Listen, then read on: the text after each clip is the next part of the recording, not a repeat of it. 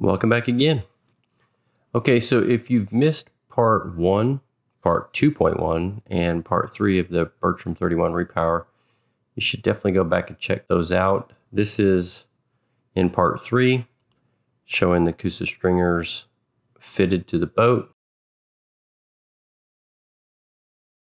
I, again, can't quite convey how much work went into getting to this point. I'd like to calculate that in actual man hours to see myself, but regardless, it was a lot of work and they fit well. Here they are, fully glassed.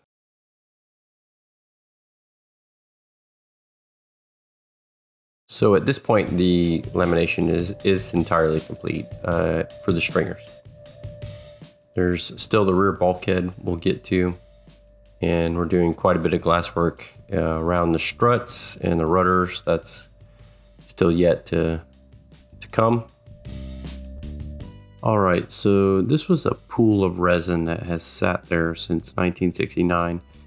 It's right at the keel, just in front of the aft engine room bulkhead, and that crack was disturbing. I decided to grind it out, and I did find a fracture just below it, but it was only in the first layer of fiberglass that I removed, and after that was gone, it looked like this, and it was prepared for a layup.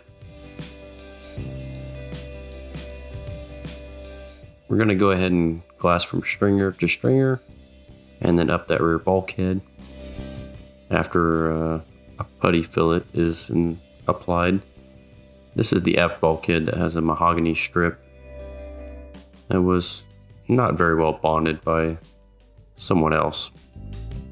There it is, primed with vinyl ester, and then this bonding putty was packed into that crevice in preparation for a full laminate over that bulkhead, and then across the top of that mahogany strip there's a bonding putty that we use for fillets before fiberglass. It's a very high density, very strong adhesive.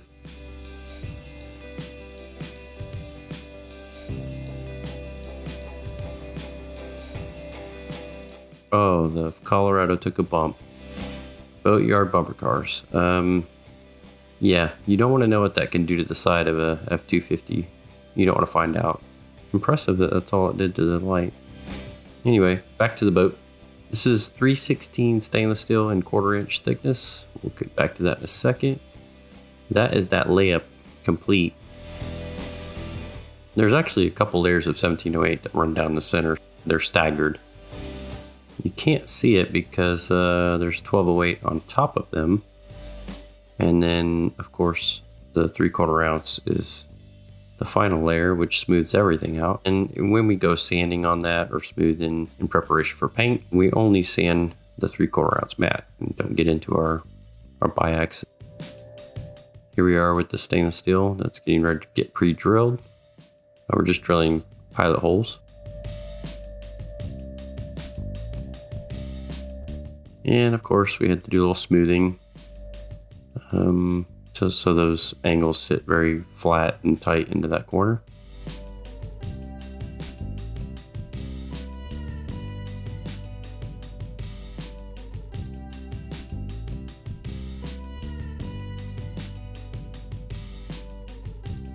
And there is the outboard engine bed.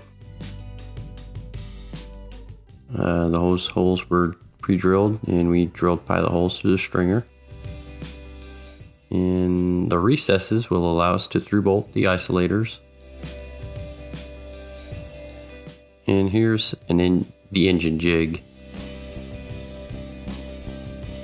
Purpose for setting it in at this point was to set on top of the outboard engine bed, and for us to template the inboard ramp.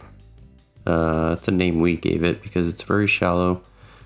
Typically they're called towers, and this is anything but a tower when you see it.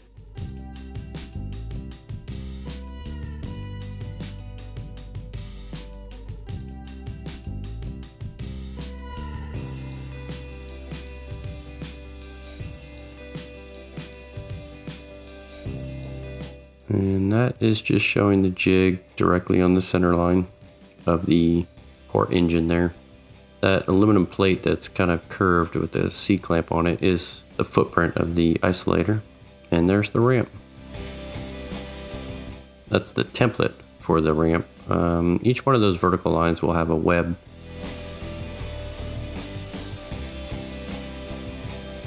Oh, this is a little sidetracked here. New toy I got from Amazon.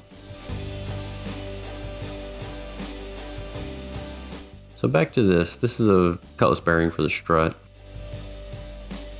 And this is the template for the strut.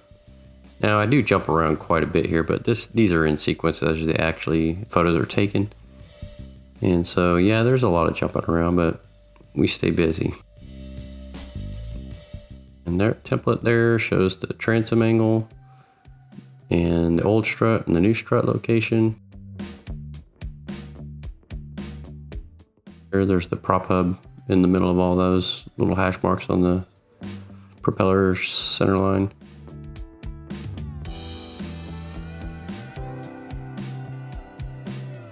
Quarter-inch holes that you see up there drilled through the hull. Those are the corners of the cutout that I'm gonna make room for this recess.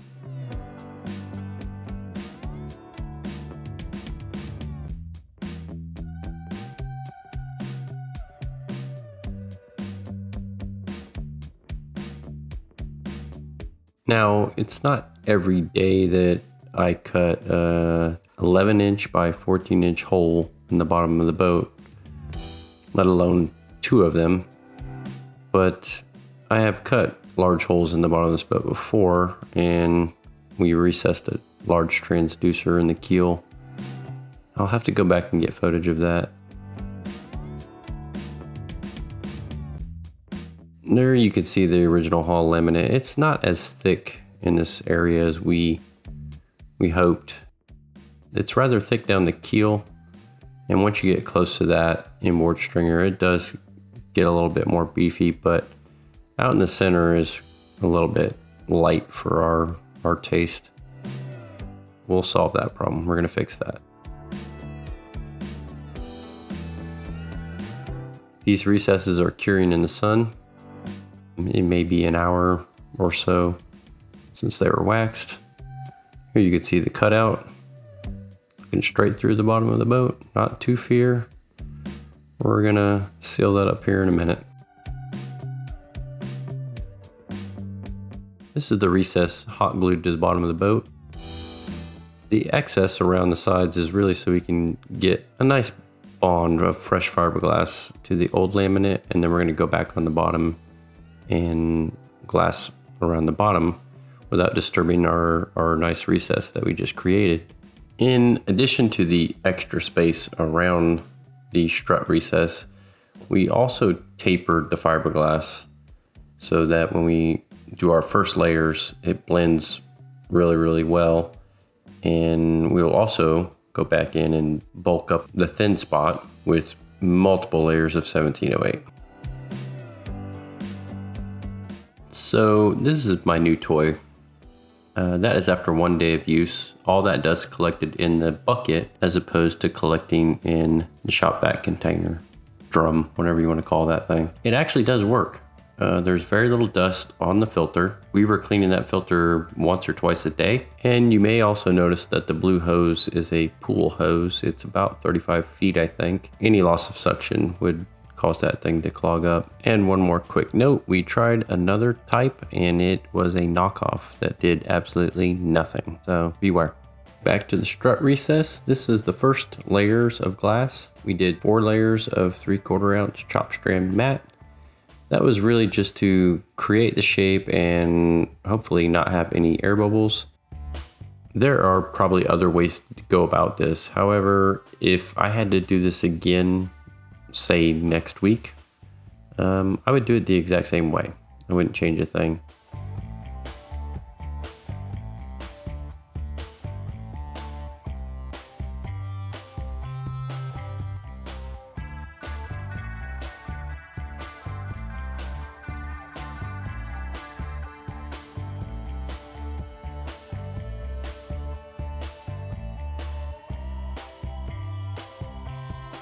This is back to the rear bulkhead.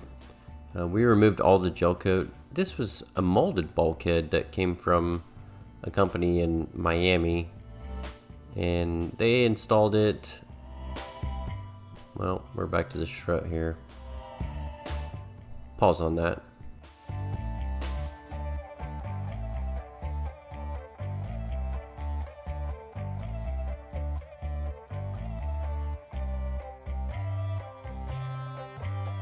There's a crack right there where the stringer meets the hull, and we ground that out. It will get rebuilt with 1708. This is a Toshiba 16,000 BTU air conditioner, keeping us cool. And this is the rear bulkhead, completely laminated with 1208 and 3/4 ounce mat. This is a first strut layup, like the real hefty layup stuff. We did 2 layers of 3408, finished that with a 1208, and then of course a 17 ounce chop strand mat over top with vinyl ester resin.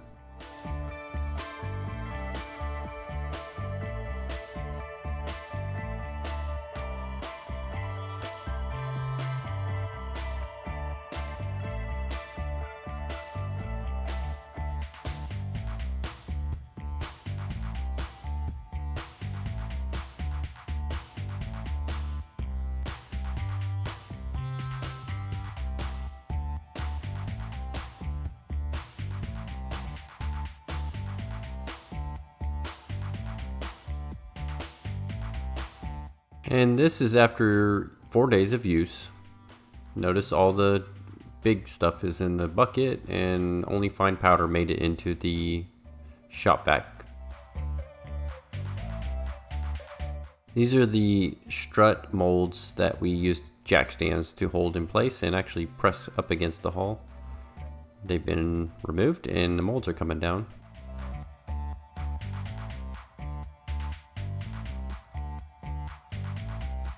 I had to sand a little bit to get that thing to pop out of there, but not much.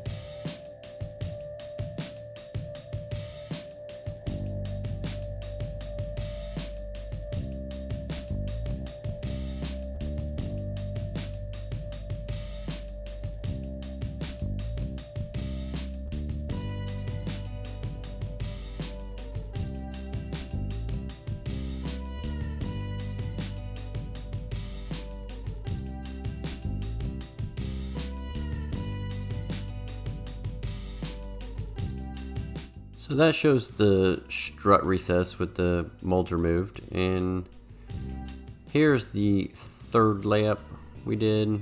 We used 3408 again, but we also went with 3610 over top of that. Then a 1208 all the way to the transom, and finished with 3/4 ounce chop strand mat. Again, we're using vinyl ester resin.